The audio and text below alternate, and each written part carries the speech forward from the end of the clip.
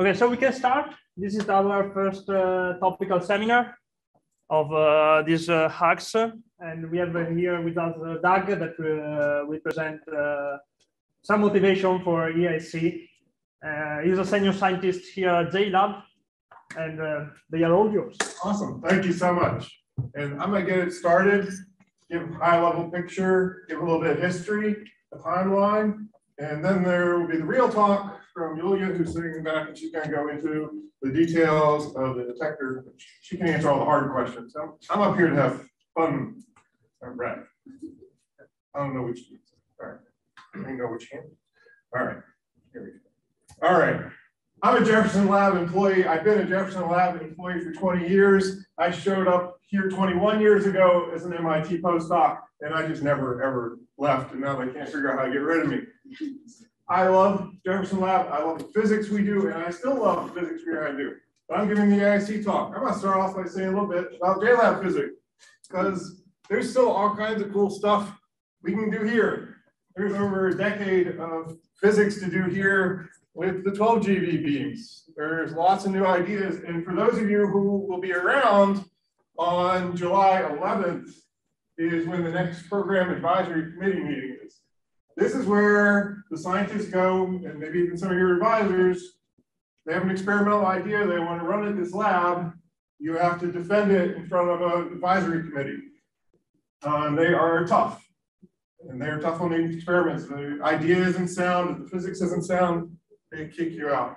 On the other hand, that's where the experiments we do come from. So the ones that make it through, it's usually about a third progress. That's what can possibly get scheduled. Know that those that progress, even some of those never get done. And there's lots of new ideas, and hopefully you'll hear about some of these during the Hugs lectures. Positrons instead of electrons in Jefferson Lab is a possibility. Reverse the polarity of the dipoles, set up the injector differently. There's a brand new topical collection on those ideas. There are already some approved experiments from recent packs. So this is 2 years ago, pack 48. And there are now even really cool ideas about increasing Jefferson Lab's energy without increasing our footprint. There are some really amazing nonlinear accelerator optics makes that possible. All right, so that's JLab. Why is EIC interesting, and what questions will it address? All right. These are not my answers to one of the key scientific questions of the Electron-Ion Collider. This is from a National Academy of Science report. On my slides, the link is here. You have to click around to say, give me a free copy, but you can get the report for free. You don't have to pay. So it goes into great detail why the Electron-Ion Collider is interesting. And these are the big questions. How do nuclei properties of mass and spin emerge? Are protons inside the nucleus distributed in momentum and position space? Look at color charge, jets interacting with the nuclear medium. How's the dense nuclear environment affect quarks and gluons? Now, some of these questions are very similar to questions we ask at Jefferson Lab, but we ask in different kinematic range. So Electron-Ion Collider, you're often concerned with C quarks. So if you want to imagine a proton, you want to be naive about it, right? I think proton, I got 2 up quarks and down. As I zoom in my microscope, look at very low purine X, I start to see the C quark, anti-quark pairs, gluons. It gets incredibly complicated. So Jefferson Lab tends to push to the high X, where that simple-minded picture, the valence quark picture, comes into play. And EIC is going the other way, and they're looking where the low X, where the C quarks and gluons apparently really matter. And to put that into a kinematic chart, so here I've taken the Brookehaven X variable. I'm an experimentalist. Since I measure everything, this is easy peasy. It's the form momentum transfer squared by 2, mass on my target, energy of the beam minus the energy coming out. That's it. Elastic scattering, so I'm coming out of my beam, hit a proton, proton stays intact, doesn't excite. That's a Brookehaven X of 1. If I knock the living daylights out of it, make all kinds of stuff coming out, I'm down here at low X. And also probing the C again. So valence quark region, C quark region. And there's probably one thing that I wish I had time to change.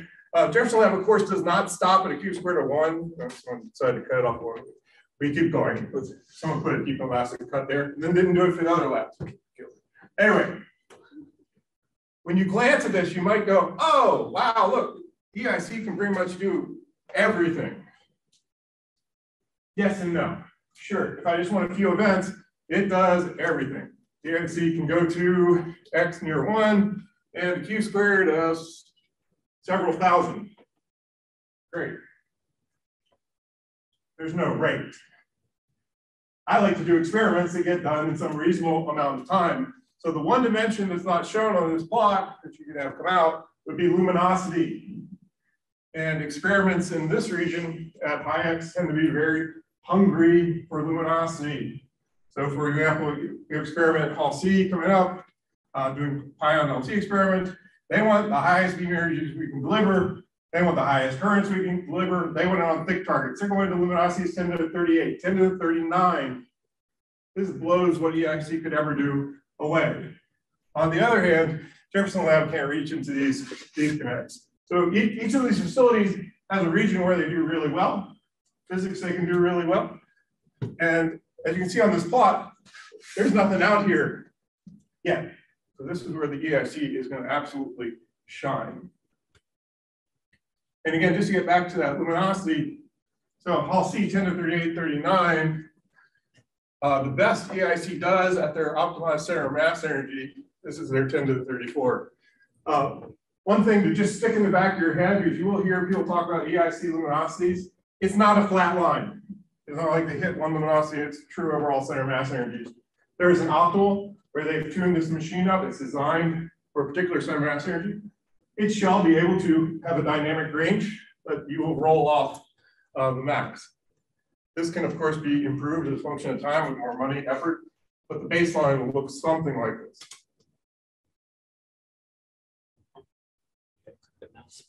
Yeah. I messed up the quick. No. This because of me. So. Ooh, all right. All right. Now, these should look incredibly familiar to all of you. So, Electron-Ion Collider is, of course, a collider.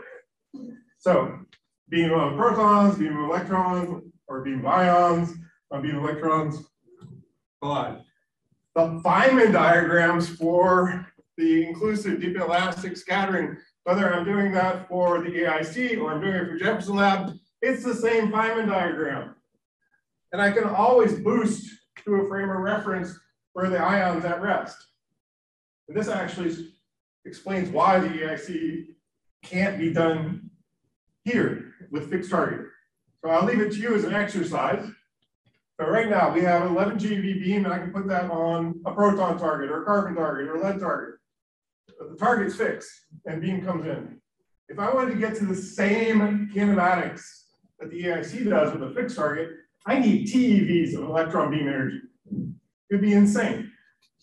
The right way to do it, and the way we are doing it, is instead of trying to take just the electron energy and raise it up, if we want to get to those lower kinematics, accelerate the proton beam, accelerate your target into it.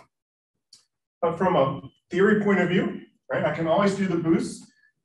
Physics is the Lorentz invariant, right? So I get back to my Feynman diagram.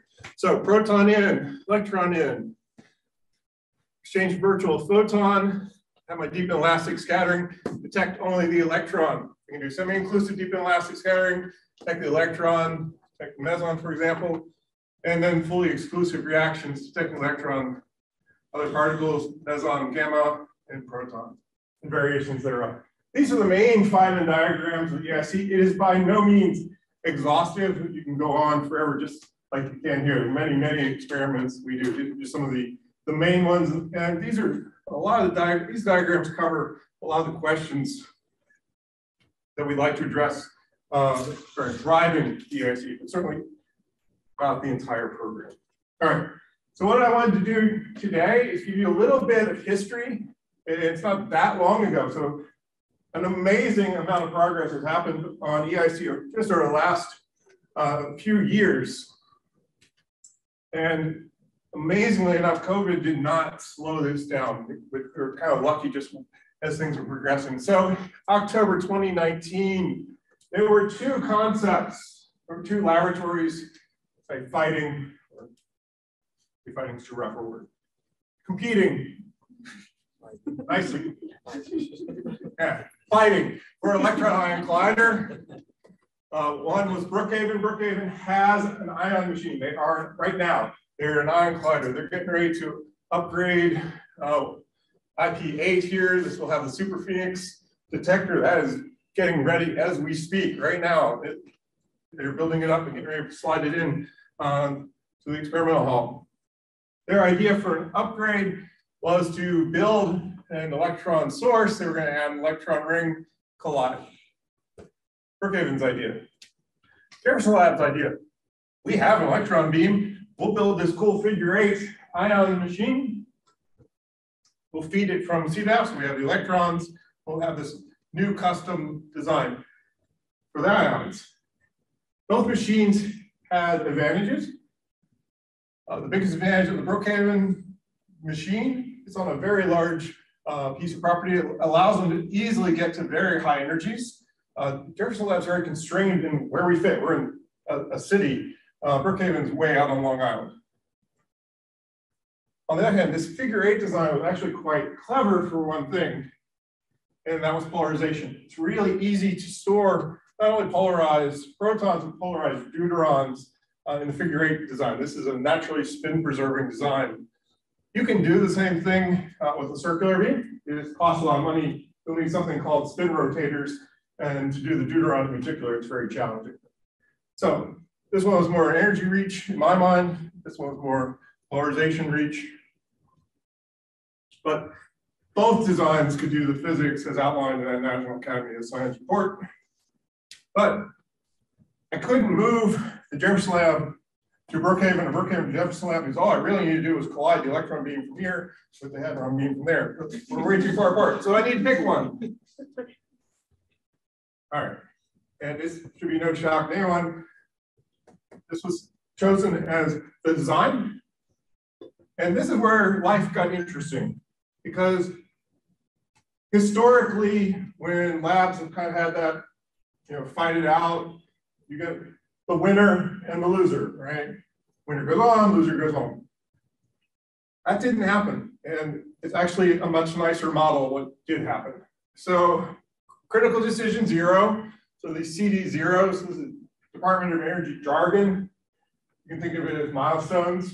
And critical decision 0 is the first one. It's a statement of need.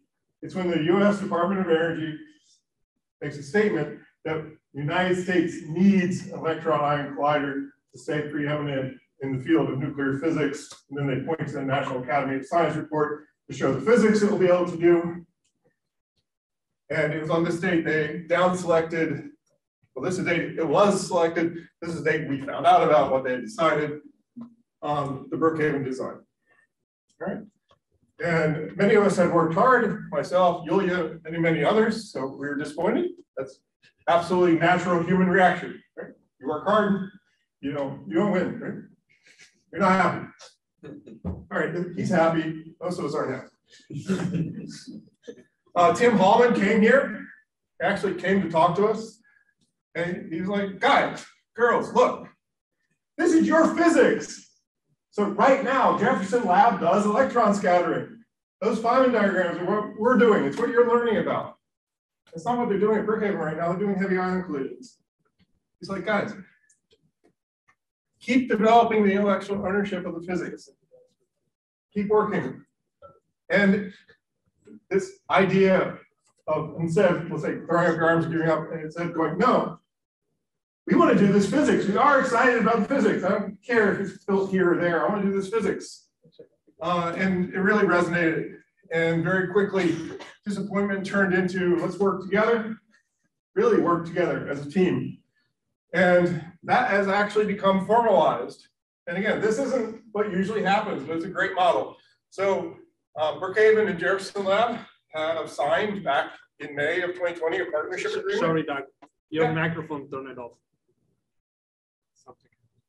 Yeah. I don't know, maybe the bottom. All right. What can I use? Wait, this. Maybe just press the no battery. No, I have no battery. All right. You have the second one. I just. All right. I'll keep going. Doesn't work. I change the battery.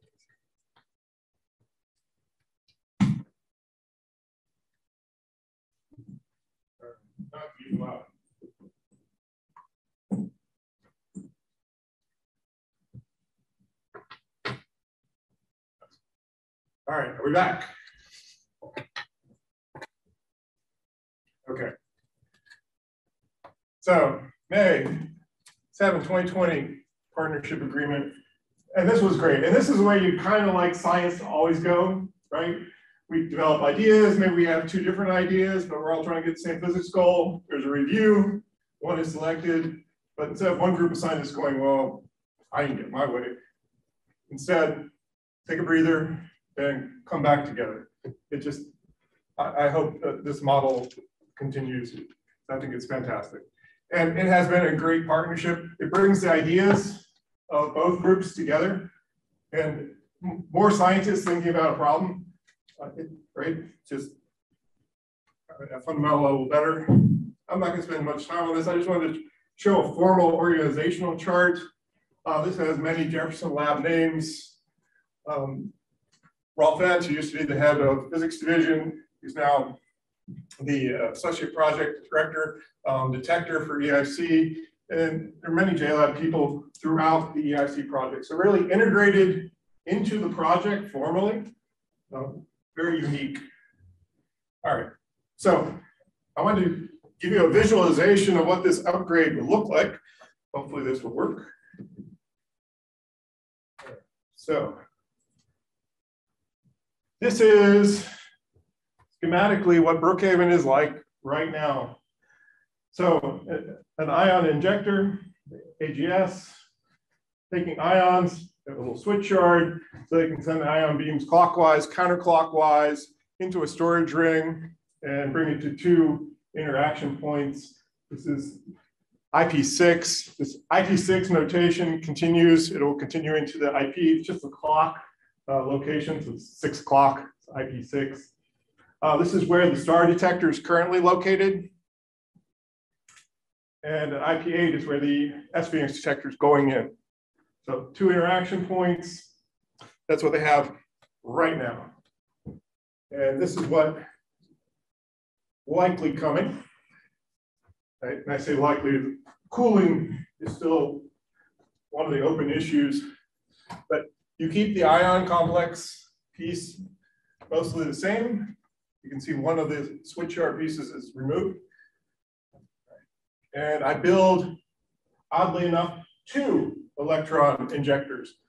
One of them I'll call my clean one. It's the one that's going to produce polarized electrons from a source. It's the same technology we have here at Jefferson Lab. So you use polarized light on strained gallium arsenide, and I can pull off polarized electrons. I'll use those for the collision. But there's a second source of electrons here where they're going to have high current that they want to use for cooling. And this is just a cute idea, even just classically, you can think of this. You have a beam of protons, you imagine classical protons in an ensemble traveling around in a circle. I want them to collide with an electron beam. So I have a nice point like electron beam and some mushy ensemble of protons. I'm not going to hit very many of them if they're all spread out. I'd like them to be in a nice tight beam, a cooled beam. And one of the ways you can do that cooling, it's classical.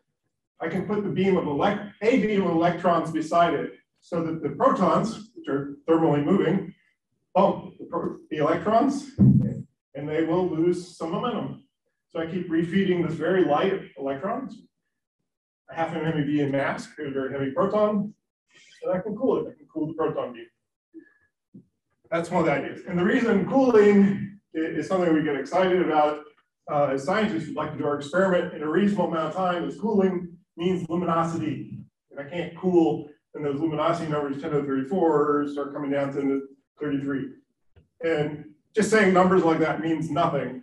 So let's put it in terms we understand as human. An experiment that would take 1 year at luminosity 10 to 34 takes 10 years at 33. Right? Nobody wants to stay in graduate school, get their data for 10 years. I want to get my data in 1 year, analyze and get out, right? So it makes a huge difference in what science reach you can have with luminosity. And that's why people get so excited about pushing on luminosity, make sure the luminosity stays up. But it goes down low enough, I'm not going to do any of the cool stuff. All right. I wanted to show this just because it was done by a Jefferson Lab Sully student. This is now 2 years ago. But not only do they do the cooling to get the luminosity up, they do something called grabbing the beam.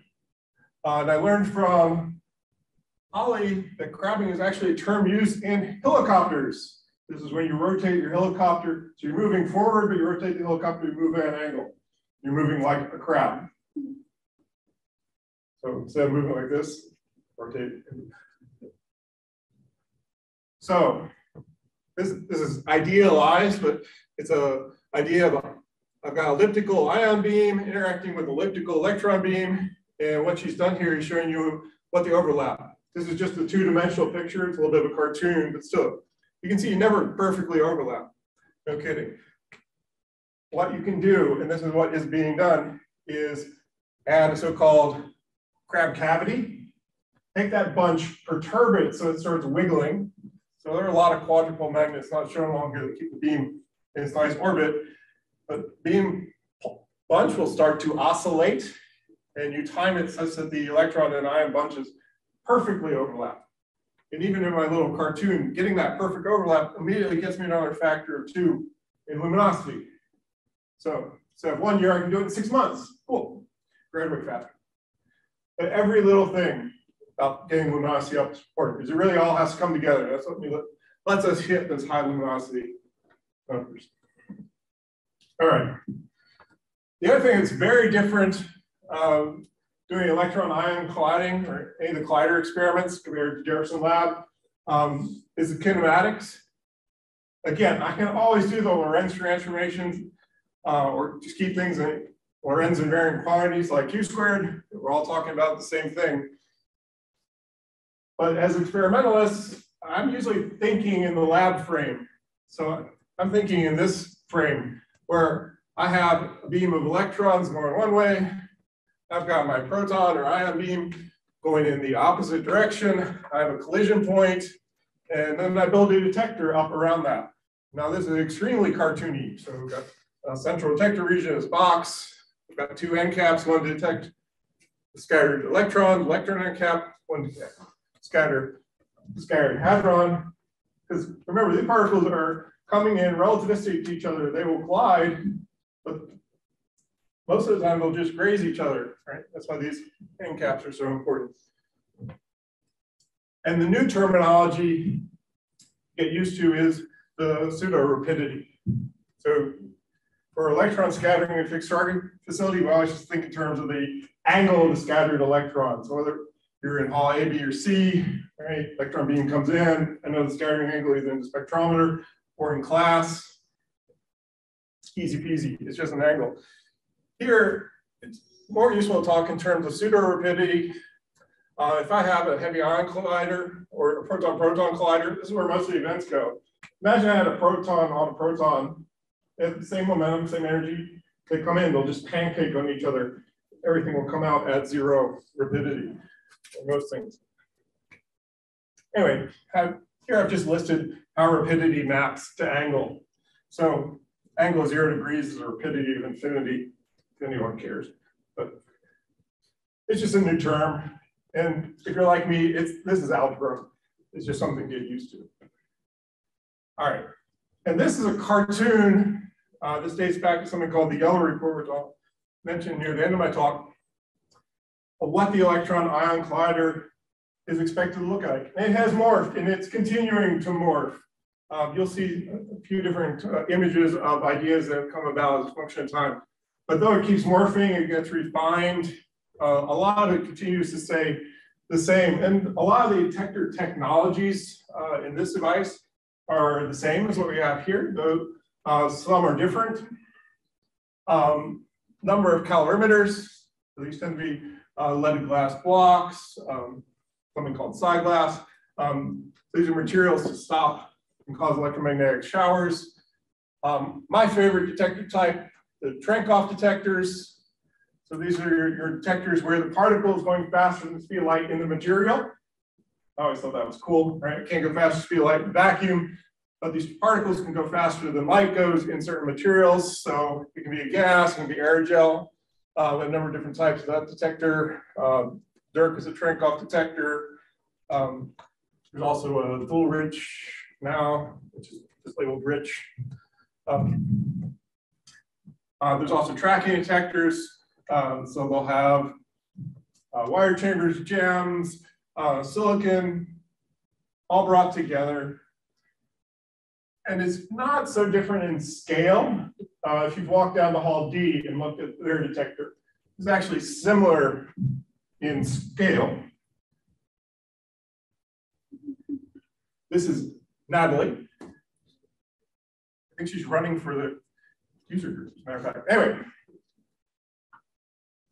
this is a cartoon again of a possible electron-ion collider detector being pulled out of the hall. And one of the fun things working at a facility that's already built, you have to deal with things that already exist, like the door. So this is IP6, and this is a headache. So the door isn't really as big as you'd like it to be. If you were building this from scratch, you would build a bigger door. Civil construction is always expensive. I don't care if you're digging a hole or building a new building, you try to avoid it if you can. And the way we avoided it is we made it so these end caps, so the electromagnetic hadron end caps can come off, and the main part of the detector can slide out to work on it. And this is just one scheme how this can work. This picture is from here in test lab. You can go take the same shot if you want.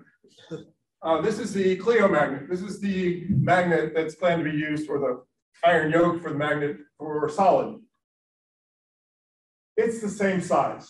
So whether I'm talking about the solid magnet, the magnet that's in hall D, the magnet that's inside the EIC detector, they're very similar in size. They can be a little bit bigger and smaller, but the scale, this kind of human scale, a radius of a student, is roughly, just give you guys a feeling. Because when you look at these cartoons, at least for me, it's very difficult to figure out what the heck I'm looking at. Is it desktop? Is it, so, radius of a human. Now, for most scientists, I think they really like the physics of the central detector. I guess I'm a bit of a contrarian, so I actually like the physics you can do far away from that central detector. This is a diagram showing something called the far forward region. So if you imagine the scattering electron-ion colliding, oftentimes the ions will just continue almost down the pipe, that pseudo-rapidity of infinity, the 0-degree scattering. And for me, a lot of my physics, so the short-range correlation physics, there's pion production physics, gets done in this region. And this is where it gets really cool and novel, because I now have detectors. So instead of just all the detectors around the interaction point at the central detector, so this is the central detector, I start having little detectors along the beam line, so-called B0. So this is a dipole magnet detector inside the magnet. Tracking detectors located near the beam. Roman pots inside the beam line. These are silicon detectors in the pipe. And then a 0-degree calorimeter. So this is a calorimeter that I just go from 0 degrees. So this is roughly 50 meters back to the target. So a neutron that isn't going to get deflected by any of these magnets can end up on that detector. Also gammas. All kinds of neat equipment. And I just want to give one example, and there are a vast number of examples. I just want to give one. And this is one. This was published by a number of researchers. These are some of the Jefferson Lab EIC fellows here. Let's see, Jackson's still here. Zien is here now as our postdoc ISCR fellow. And she will lecture next week. Oh, that's right, she's your lecturer. So if you have questions about this slide, you can ask her. So one of the cute ideas, and this is a novel idea, this is not one of the ideas that drove the initial design of the detector, but what makes any facility like Jefferson Lab or the EIC, CERN, any of them really rich isn't just that initial set of physics ideas. If the only things I can do are the initial set of physics ideas, something's probably wrong, right? I mean, what's cool is when you keep thinking or you refine the ideas or come up with something just completely different. And this is in the pretty completely different category.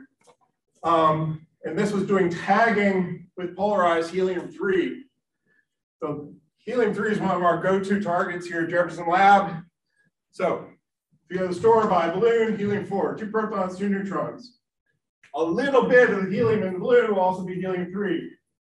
So it's missing a neutron. Chemically, it's the same, all the same properties as helium. Medically, it's kind of cool because I can polarize helium-3. I can polarize the neutron. So we've got 2 protons, they'll go spin against each other. And the spin of helium-3 will be carried mostly by a neutron. We know this from the magnetic moment. Magnetic moment of neutron and helium-3 are very close to each other. That's the first hint. Anyway, most of us have sucked on a helium balloon. Makes your voice squeaky. It's an inert gas. Fantastic for medicine. If you breathe in helium-4, it makes your voice squeaky, but who cares? If I breathe in polarized helium-3, you can all of a sudden do absolutely gorgeous imaging of the lungs in an MRI machine. MRI machine. Magnetic resonance imaging. It's really nuclear magnetic resonance imaging. And having the polarized helium-3 in the lungs all of a sudden gives gorgeous images. The problem with the technique at the moment isn't the ideas behind it, it's the cost of helium-3, which is prohibitively expensive for industrial use at the moment. And to be honest, you don't want that price to come down. Does anyone know why? You know where helium-3 mostly came from? From the arms race. All right, also tritium. All right, so what was the novel idea Zien and others had?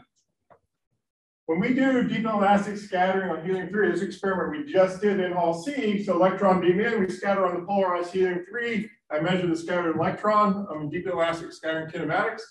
Awesome, but I can't control what I'm hitting.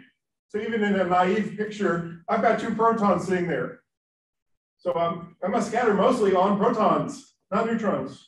And I use polarized helium-3 because I want to study neutron physics. I know that protons already from doing proton scattering. I have a polarized proton target. So I have to do a subtraction. So I take the experimental data, inclusive electron scattering on polarized helium-3, and I correct for the proton. Yuck. Could I do it better?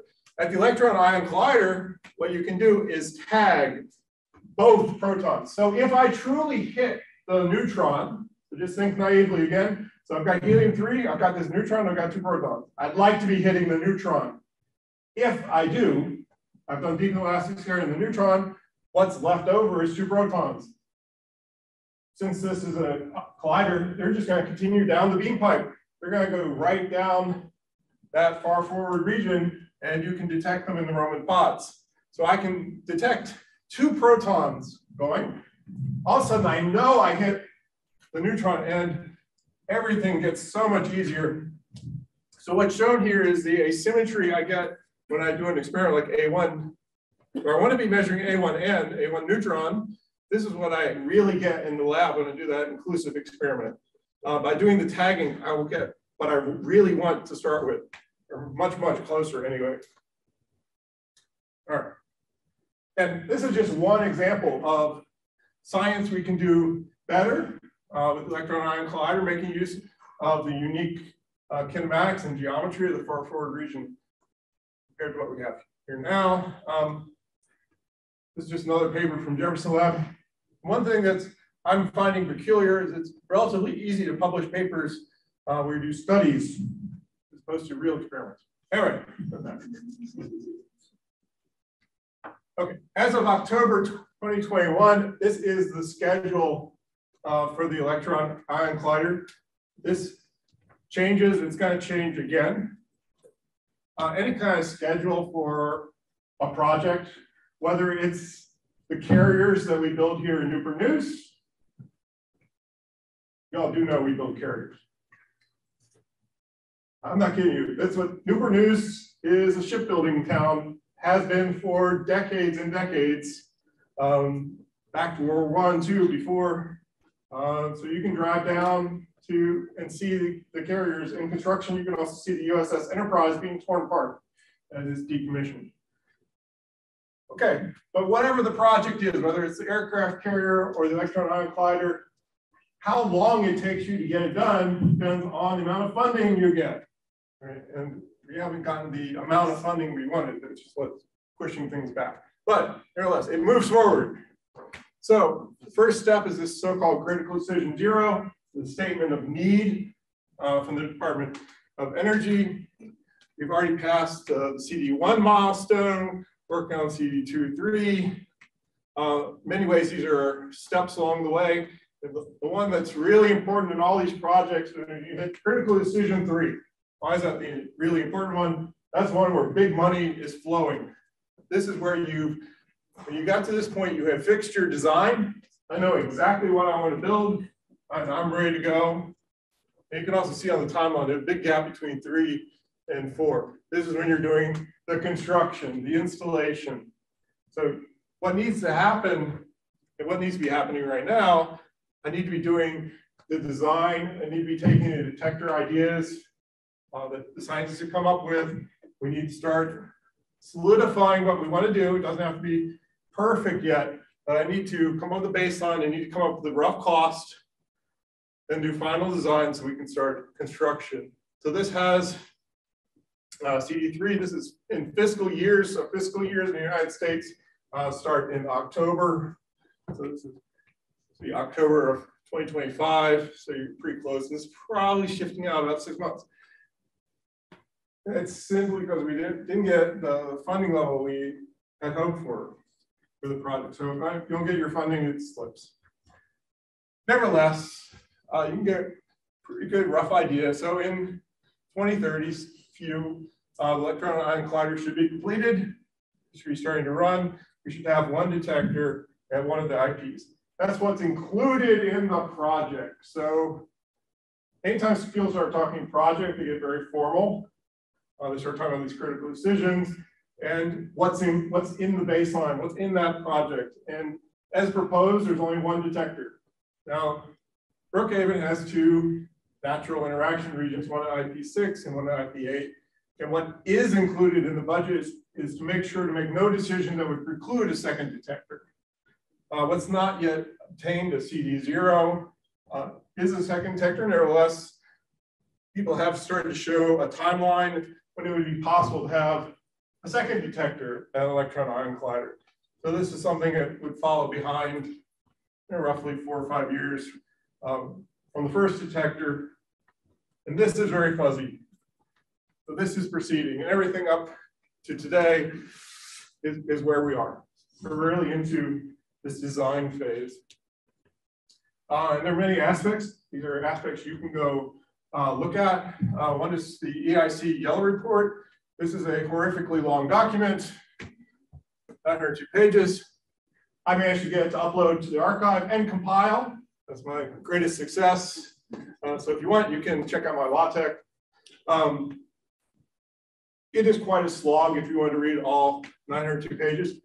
On the other hand, what is really nice, and I think all of you should look at, is the executive summary. So there's a summary of this 902 pages, roughly 10, 20 pages long, beautifully polished, carefully worded. And the other sections are phenomenal for reference. You want to look up a particular physics topic, you can do it at EIC. You can look in the physics detectors, use it like a encyclopedia reference book. Anyway, that's how I look at it. That's one resource. Okay. Now I'm almost up to today. So what happened over the last year? So we went from kind of a generic idea. So this happened pretty much all during COVID lockdown. Work on refining the ideas, justifying the physics case, refining it, I should say, and really fleshing out what I wanted in detectors. What the detectors need to be able to do to get the science done. That was on the Yellow Report. Now make it even more concrete. Collaborations formed, came up with ideas. There are 3 proposals. This was done over the last year. One called Athena, Core, Eche. These are SketchUp models of all 3 designs. At a glance, they're all similar. They're all solenoidal magnets. They did have different characteristics. The Athena one, for example, could go to a 3 Tesla magnetic field. And, the HA one is reusing the same magnet that's being used in S Phoenix. It's the bar magnet. It can only go to 1.5 Tesla magnetic field. And the compact design one was basically an idea for a second detector, though they also proposed themselves that they could be the first detector. So 3 ideas came in. They were all reviewed for cost, risk, could they get the science done? I think the committee was very positive on either the HA group or Athena group could get the science done, had a very strong collaboration. But again, you're now one of these points where a committee makes decisions. They decided to go with the HA. This is the 1.5 Tesla reuse a magnet. Of course, reusing makes things a little cheaper. It was also a little bit smaller, which is also cheaper. So this is March 22nd. So now we had another one of these winner-loser situations. But again, okay, first, okay, you had winners, losers, feel happy, sad. Human reaction, we get over it. And we're now coming, we are literally right now coming back together as a community and going, okay, baseline has been decided. So some basic parameters. I know now the size of the magnet and the field of the magnet, I have the basic layout.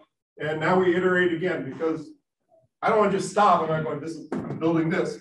I want to take, or we all want to take the best ideas from all 3 and combine them into this baseline. So you think of it as iterative and yeah, go ahead. What were the groups that were proposing each model?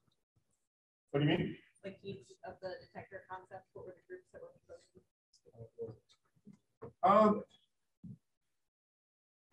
Okay, so there's a mishmash of scientists in each group, and there was a lot of overlaps. A lot of people worked on multiple ones. The Athena group had a lot of members of the STAR community, so the IP6 community at Brookehaven, and a good fraction of Jefferson Lab people scattered from different halls. HA was more the Phoenix community, the IP8. They were using the bar magnet. It's natural why that group was interested more in this design. And again, had a spattering of Jefferson Lab people. The core one, this was more driven by Old Dominion University in Stony Brook. It did not have as large a collaboration. The one thing that's amazing when I say STAR and Phoenix, this is a collaboration bigger than class. So when those groups show up, they're 2 huge teams of people. So this one did not have as many, let's say, scientists involved. That's why I think from the committee, if you just read the report, you make your own decisions, but they're pretty much focused on the big 2, the Athena collaboration and the HA collaboration. Sorry, Doug. Yeah. You have still 5 minutes. All right, perfect. All right. And from a historical point of view, I've brought you up to today. This is what we're doing now. We've down selected. We're not done. We're going to refine. We're going to take the best ideas from all the teams. And we are literally just getting over this first human reaction of winners, losers, and it happened again, but it is always nice to see people come back together. In fact, during the yellow report, we'd all been working together in I thought, a really great team. And when this call for proposals came out and we broke into separate teams, I didn't actually like it. I actually preferred when we were kind of all together. But anyway, it was exercise that needed to be done. We needed to just really dig in deep. Do I need the 1.5 magnet or do I need to build the 3 Tesla? Let's do the science. Let's have a review committee decide independently what do they think? Is it good enough or not? That's what's happening. All right. So just some really quick numbers. So there's roughly 1,300 collaborators already working on EIC. That's just slightly under the Jefferson Lab user community number. These are just ones that are formally registered on the EIC user group page. Those are ones that are captured. Just really quick, a couple things to point out to you all. So here at Jefferson Lab, we have something called EIC Center Fellowships. There are 3 for postdoctoral scientists and 3 for PhD students. It's a bit of funding for both to allow the advisor to have the student or postdoc work on EIC science. The call for that is out. So if any of you all are really enthusiastic about EIC science, I strongly suggest you talk to your advisor. From my point of view, it works best when there's a synergy between what you're doing right now for your thesis and EIC. And there's amazing overlaps, whether it's deeply inelastic scattering, structure functions, goes on. Then the polarized helium 3 experiment is proposed for class 12, can also be done EIC. All right, just flash up, these are our current fellows. And final thing I want to mention has been very beneficial is the detector testing program. So Jefferson Lab is not known as a detector testing facility by any means, but our users, our professors have been doing detector testing on the side for as long as I can remember. So for 20+ years, people have been putting little detectors near the beam, off to the side. All the experimental halls will run a few cables, we'll test the detectors. What's happened recently is it's begun to get a little more formal. In particular, in experimental hall D, behind their electron-positron tagger is a beautiful location for doing testing. Julia's done any tests there. We've done modular ridge testing there, gem testing there. So while this kind of in its infancy, it's clear that detector testing at Jefferson Lab is something that's going to not only continue, I think it's going to grow a little more formal over the years. So just to wrap this up, so even though Jefferson Lab didn't win the site, we're not building Electron-Ion Collider next door, we have a really strong commitment to the EIC. The science is science many of us here really love and we're really excited about. So we're going to keep it going, keep pushing. We're heavily involved. And for any of you who are interested, on Fridays at 9:30, we have a weekly EIC meeting. Everyone is welcome to come, listen in. Topics are all over the place. We will do accelerator science, nuclear physics, nuclear theory, detectors, different detector technologies. So you can just look in the announcement if you're interested. If it looks like something you want to come or listen to, you're absolutely welcome. These fellowships are open. And I'd be remiss if I didn't point out 2 really neat opportunities for students. There's 2 very heavily subsidized workshops coming up. One at Stony Brook, there's an EIC Center Early Career Workshop. This has got a lot of financial support from JLab and Brookehaven, others. And also there's the Photonuclear Gordon Conference. This one also has a lot of funding available for students. And what's kind of really cute about both of these is these early career parts. So for EIC Early Career Workshop or Careers and Frontiers, it's organized by the students and postdocs. So these are the senior scientists coming up with the agenda. This is students and postdocs coming up with the agenda. Opportunity for younger people to talk in front of your peers. And I will leave it there. Thank you.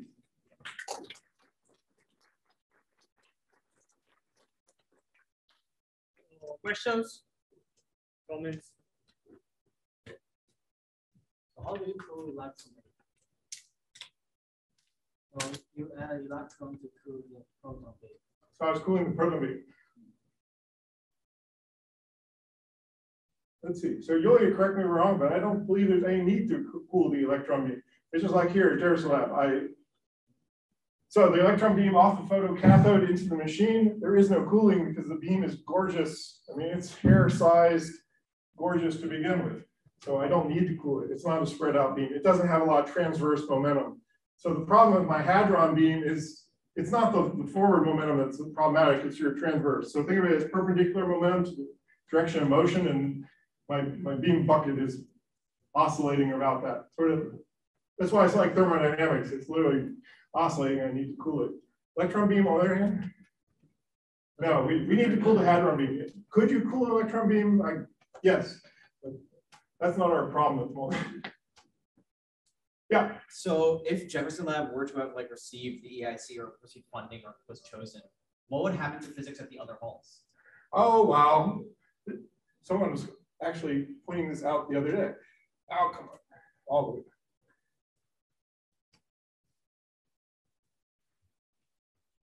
So I had this question asked me in a different way, which was, so was Jefferson Lab lucky not to get awarded the EIC? And in a way, the answer is yes. So there's positives and negatives to everything. Let me start with the negative at Brookehaven. They have been awarded the Electron-Ion Collider. In order to get the award, they promised to redirect program funds to EIC. This means they're going away from something. They're going away from STAR, and they're going away from S-Phoenix. S-Phoenix is not going to be able to run as long as many of us had hoped. And it's to ensure that the EIC project moves along and the promised funds have to move. So that program would end early.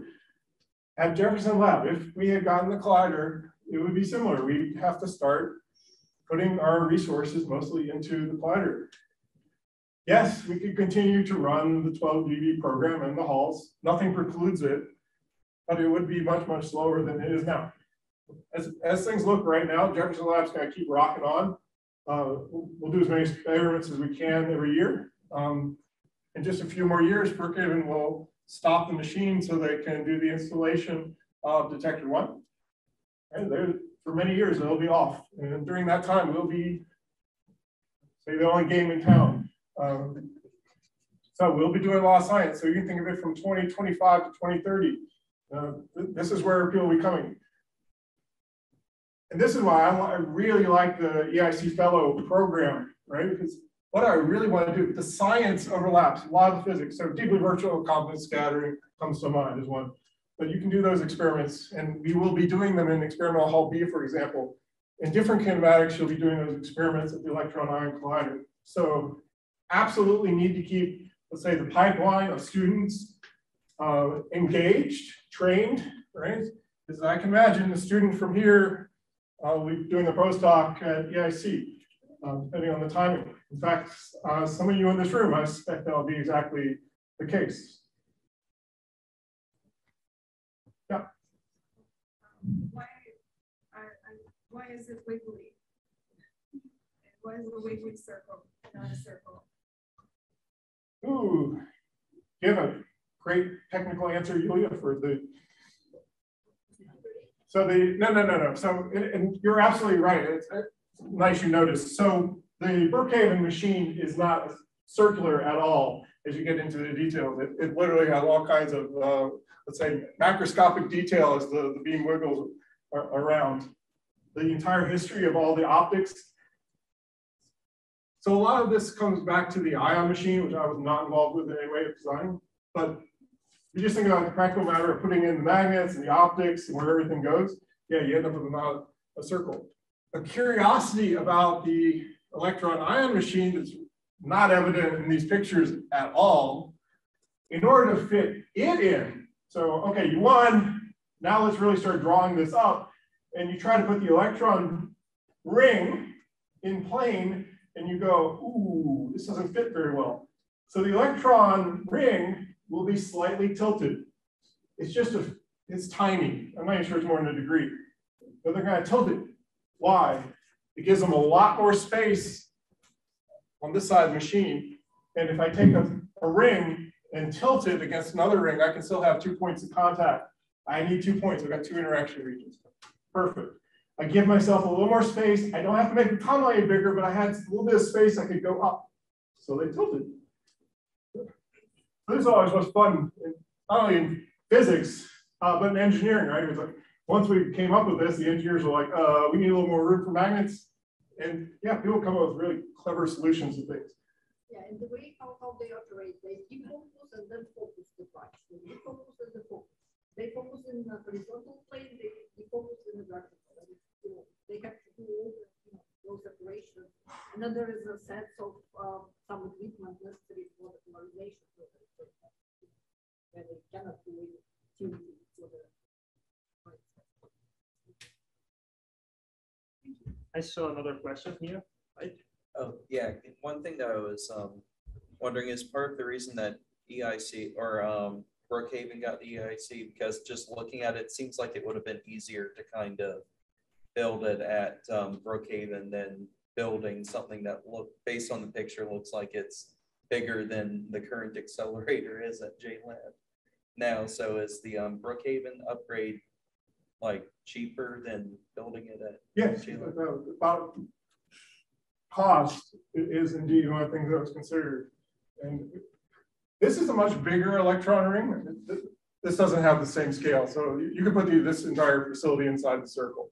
But nevertheless, this was a less expensive option, at least if you weren't interested in the polarized deuteron. So what's not in the baseline of the project in physics I would really like is doing polarized deuterons. That's going to require more spin rotators. So once I add all the additional spin rotators, am I up to the cost of this? I don't know.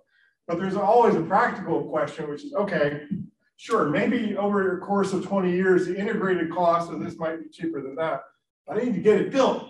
You know, I want to get it built in a reasonable amount of time, and I'm only going to get some, reasonable or realistic increase in budget to make it happen. So you got to take in all these things. So this is a less expensive design, perhaps a little bit less risky. This was a little bit novel. It is interesting to note that the Chinese Electron-Ion Collider has latched onto the figure-8 design.